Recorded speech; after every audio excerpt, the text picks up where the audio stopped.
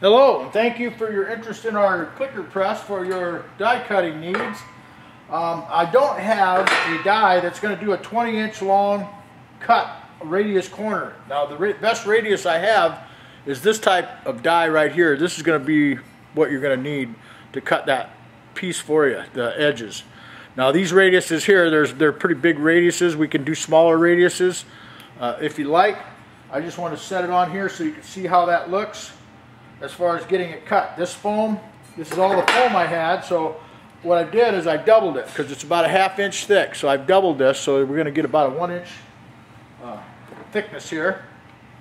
So what I'm going to do is just lay this on the edge here so you can actually see how that cuts. It's going to cut the foam just right down through the middle.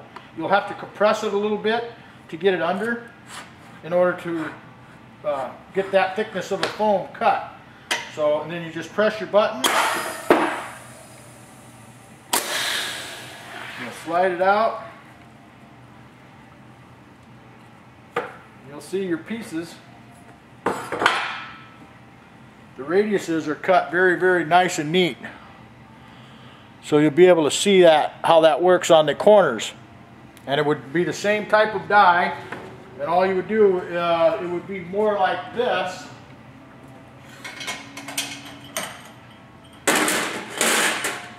With your radiuses. It'll be a long die like this with radius corners. Now this one just has some real small radiuses on that, but that's not gonna, it just barely fits. This is a 24-inch and it just barely fits inside of our machine. So with that being said, let me show you how that would work. If you had a longer piece of foam, you could get it in there. You'd set that down on your foam, get that in.